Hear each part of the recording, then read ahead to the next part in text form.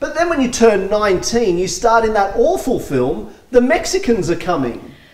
Yes, well, I wanted to expand my range as an actor, and my agent thought that playing a black, Jewish, homeless, down-on-her-luck musician fighting for gay rights in an oppressive 4-hour epic David and Goliath underdog struggle type think piece was a surefire Oscar-winning hit movie. So I jumped at the chance to play the lead role of Stephanie Freedom Fighter Jones.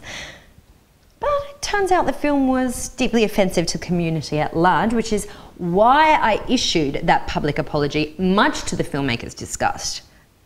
But I think I put that whole incident behind me pretty quickly and went back to doing what works best for me. Yes, starring as a perky cheerleader whose character has vague references to eating disorders, mental health problems and her own sexuality, while not actually demonstrating or dealing with any of those important issues or behaviours.